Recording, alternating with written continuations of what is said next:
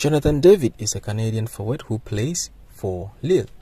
In fact, this season alone, Jonathan has managed to score 9 goals in 12 appearances in the French league as at the time of making this video. This is a player who led Lille to one title in its first season with the French side, so it's no surprise a club like Manchester United is after him. Born in 2000, he's relatively young and has more years ahead of him, so it will be huge for Erik Ten Hag to go for him.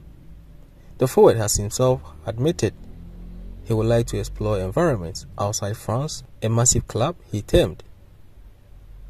Speaking to Sky Sports, Joe revealed, "You know, for me, I was always watching European football on TV. For me, it was. I only wanted to go to Europe. The next step is always growing, having more ambition, a bigger club, I think.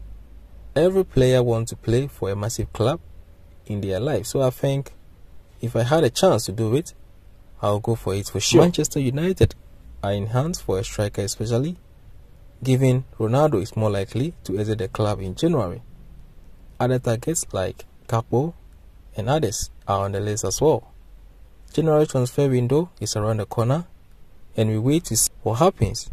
Be here for more, and thanks for watching.